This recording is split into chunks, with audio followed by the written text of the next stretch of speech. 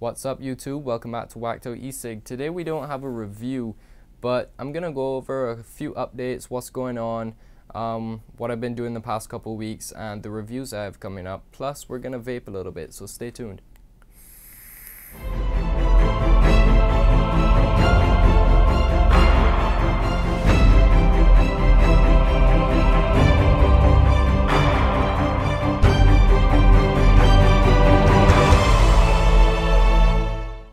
So I haven't posted anything recently. That's due to problems I've had with my equipment and honestly just finding something cool to review for you guys. But I have found something. It's the Goblin version 1.2 or 1.1 or version 2. It's been called different things, but either way, it's been gaining a lot of hype around the vaping community, and I wanted to find out exactly why everyone was so excited about it. So I have this, and there will be a review coming soon for it, but not today. I wanna play around with it a little bit more and figure out everything I need to talk about before I jump into a review. So for today, we're just gonna talk about what I've been doing the past couple weeks and what's coming up in the future. So I've been pretty busy with schoolwork. I'm at university now, so I've been trying to get all that stuff out of the way and focus on that a lot before I get these reviews out and videos out. But right now I'm pretty caught up and I have had some time to make this video, so I figured I'd do that. I will have a review coming for this Goblin as soon as possible, but for now I'll tell you a little bit about it.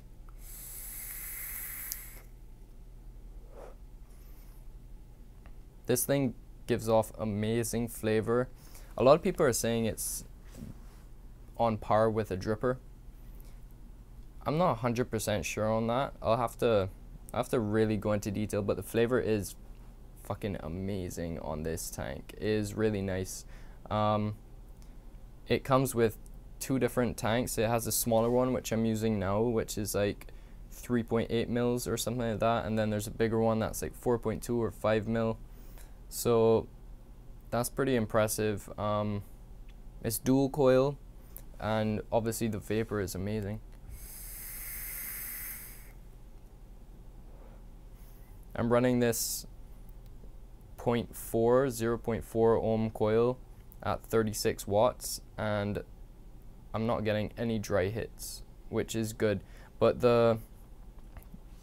getting no dry hits from it and not getting it to leak is all to do with wicking it properly, which is with most tanks, but for this one especially, you really need to get the wicking done properly before you'll get the perfect vape. But I'll talk more about that when I get into the review. But for now, just know that this is a really good tank. If you're into rebuilding already and you know how to get stuff done, I would go out and buy this. I don't think you're gonna have any problems with it, but if you want to wait for the review, that's fine. If you want to check out other reviews, that's fine too. So on the subject of new tanks, I saw a review of the Limo 2, which is the E-Leaf rebuildable tank. They had a Limo 1, and I never got to try it, but I heard really good things about it. It was just a single coil. Apparently it had decent airflow, more than a K-Fun, but less than the Goblin, and it had good flavor as well. So so a lot of people were happy with that. But now they have a Limo 2, and it's not released yet, but I did see one review on it, and it looks interesting. I'm not too sure what to think about it yet. It has a new way of filling, which a lot of people hate on these rebuildable tanks, that you have to unscrew the bottom. It's just the unscrew on the bottom is the same on this Goblin, but I don't know, I'm kind of used to it now, but a lot of people were upset about that. So they've kind of solved that with this new tank. I'm not too sure. I'll have to check it out at some point or see more reviews myself to find out more about it.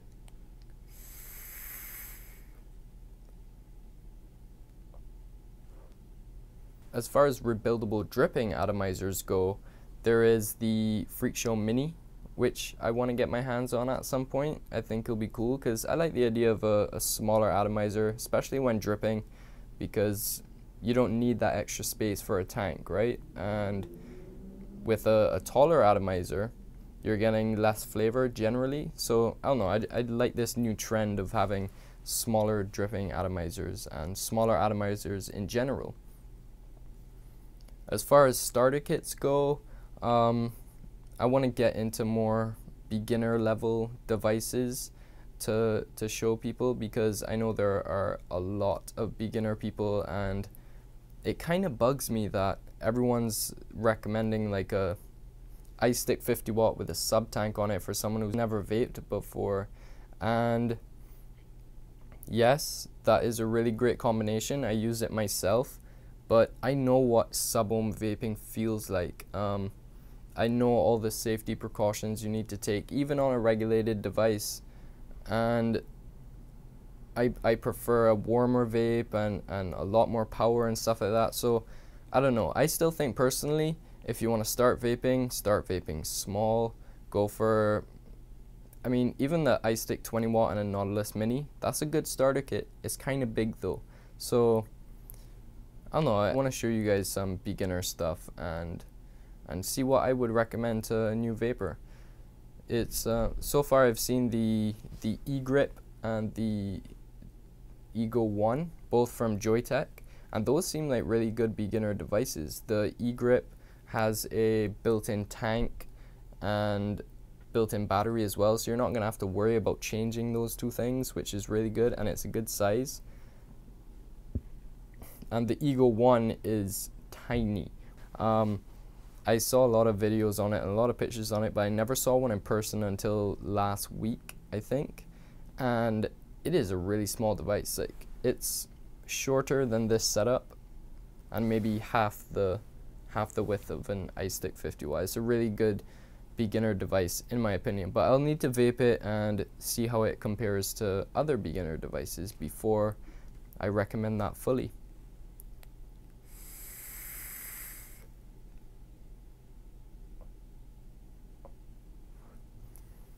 Speaking of beginners, I was on a Facebook page called Vaping Newbies this weekend, and a few people were asking about their Subtank Mini and getting dry hits and all this kind of stuff, and I already know.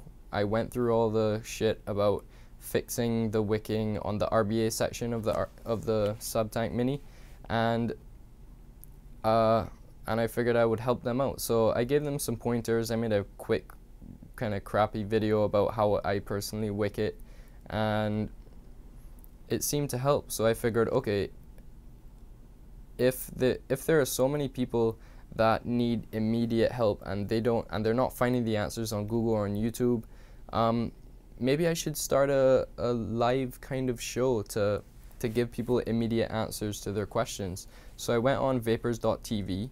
I have a channel on there, an account on there called The Helper, and I made it specifically just to help out people that need immediate questions. Maybe they're beginners, and it went quite well. I guess there was only a few people that needed help, but I honestly don't care how many people want the help.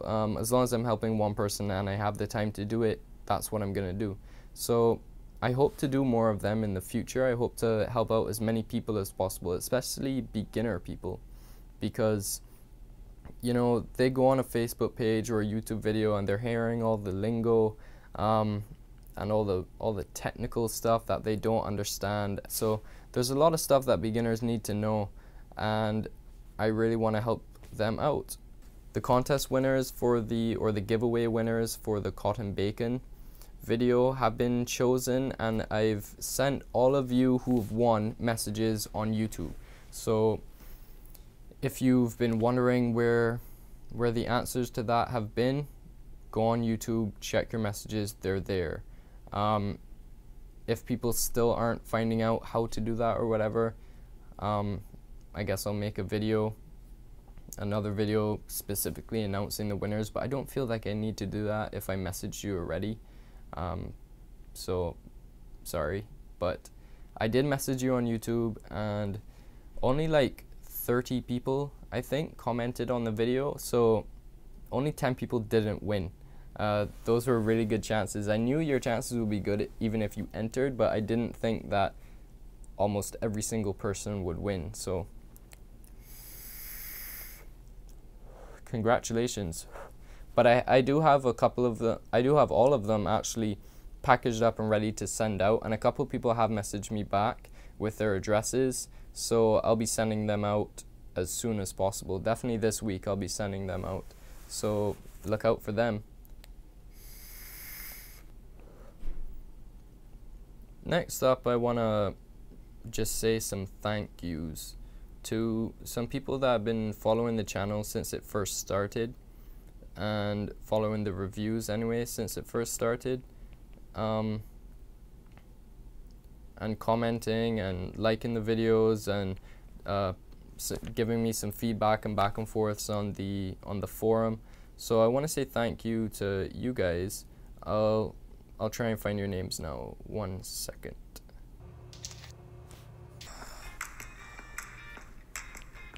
Waiting for ads is always fun. Okay.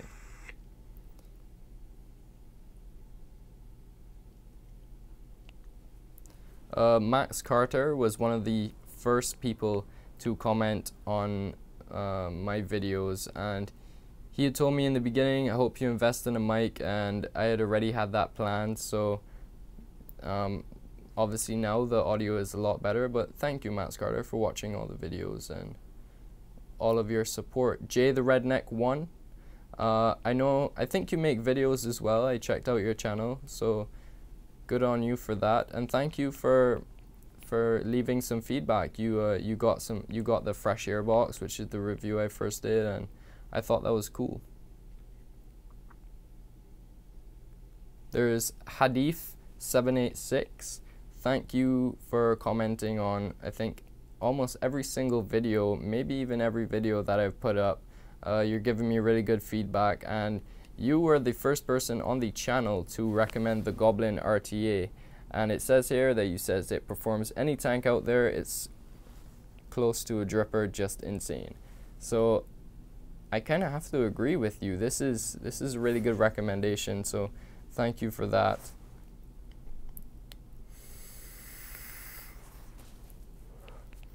There's a guy called Granger. He does Vaping with Granger reviews, or VWG reviews. He subscribed to my channel and I subscribe to his, and I watch every video he puts up just because I think he's a pretty good reviewer and I enjoy watching videos. So shout out to you, Vaping with Granger. What is up? See who else I can get into this.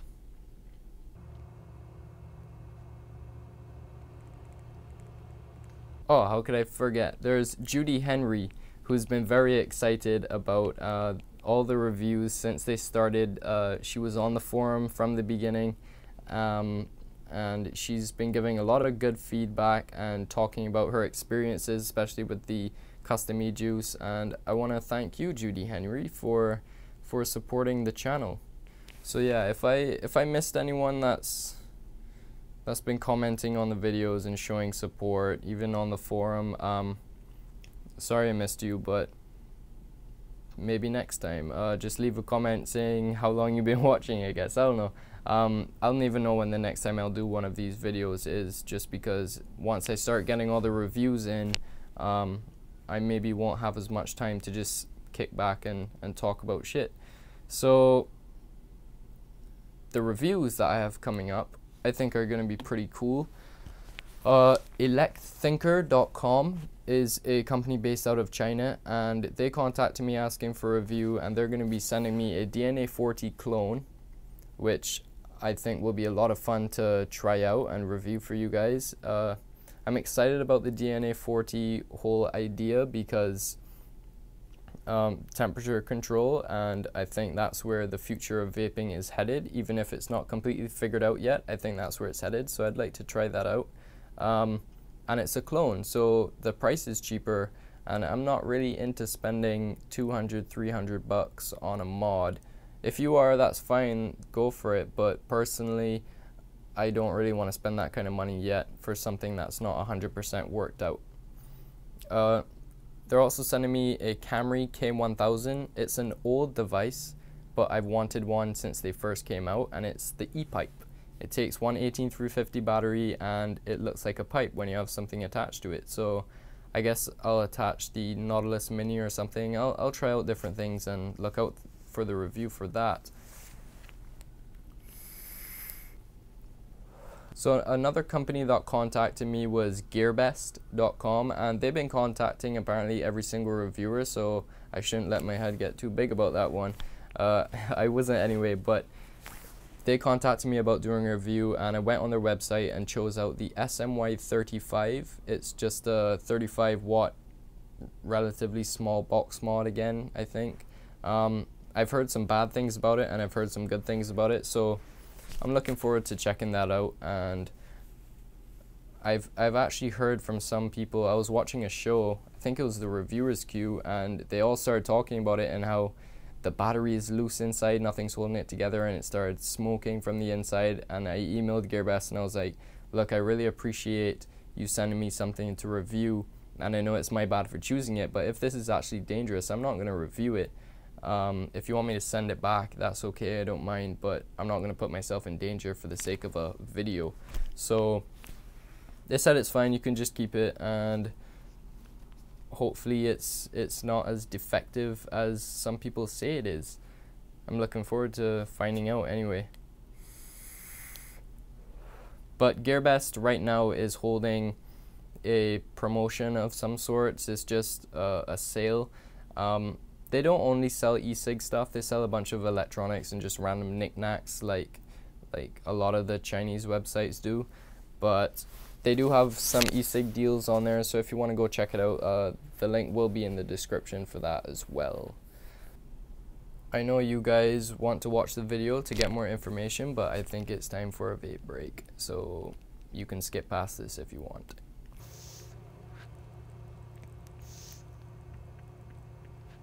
Well, those were bad O's. It's a little better. I want to also make some videos about like vape tricks, just because I enjoy doing them and I think it's fun and people like watching them. So if I get a chance, I'll definitely make some videos of me doing vape tricks, and I'll probably go to local shops around and find other people that know how to do them and make a compilation or something. And if people are interested, maybe I'll even do tutorials for them, because they're honestly not that hard, but some of them can be really hard and take a lot of time, and people make them look really easy, but the majority, like O's and the Tornado, they're pretty simple and they're fun to do.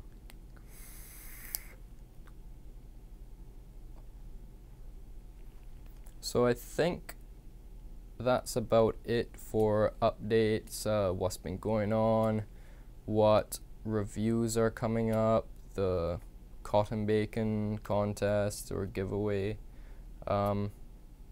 I think that's about it. One other thing, the K-Box, I don't remember if I mentioned about it being pretty sturdy, but it is a pretty sturdy device. I have an iTaste VTR, which is a heavy mod, and I dropped it by accident and it landed directly onto the K-Box, and all that happened is it got this slight, I don't know if that'll focus, but it got this slight chip out of it, which kind of bugged me because I don't like scratches and chips and stuff. I don't think anyone does, but it held up and I was really impressed by that. So if you were wondering, it maybe doesn't look like the most sturdy device, but it is a very strong device.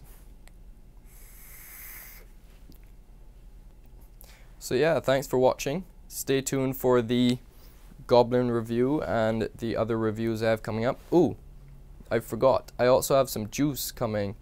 I think there's Premium Labs on the way, and there's 416 Vapes on the way as well. If you're in the Toronto area, the GTA, go on to GTA Vapes, the Facebook group. I guess I can put the link in the description for that as well. It's a really cool group, and they've just held a 416 Vapes giveaway and gave away 5 bottles of liquid, I think. So that was really cool of them. People were making videos, photoshopping pictures and stuff like that. So that was a lot of fun. And there's a few other groups as well, like T-Dot Vapors I'm part of, and I don't know, I think Facebook is a really cool place for vapors to connect and talk about vaping, what's coming up, plan meetups and vape meets and shit like that. Anyway, that's enough from me. Thank you for watching. If you want to get in contact with me, please leave a comment on the video.